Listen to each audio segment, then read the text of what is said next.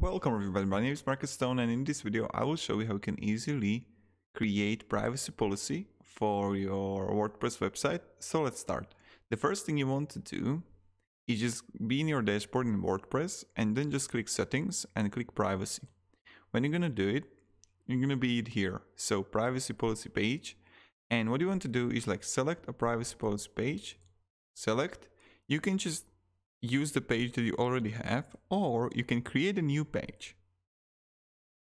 Let's do it.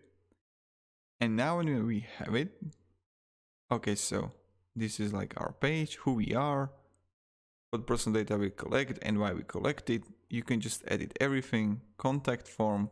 You can add here contact form if you would like. And I don't know if he's not going to be here for maybe even. What you can do is this, that if you would go to in the description to else site, you can also add contact form here. You will have a link in the description. And you can create yourself a contact form and you can edit everything if you want to, but you don't actually need to. You can just publish it. Yes. Okay, view page. And voila, here you got it. Really simple, really easy. And when I go back to my WordPress site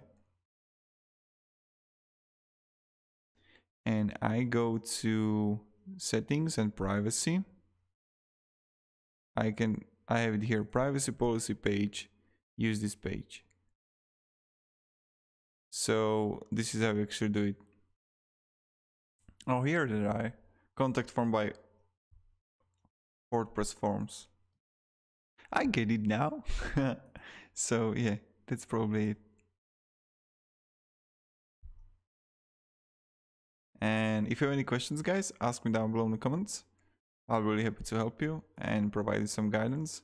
And as I mentioned, down below in the description, there is going to be applications in our site, like WhatsApp chat, contact form that you can use if you want. And that's really up to you. So thank you everybody. Have a great day and see ya. Goodbye.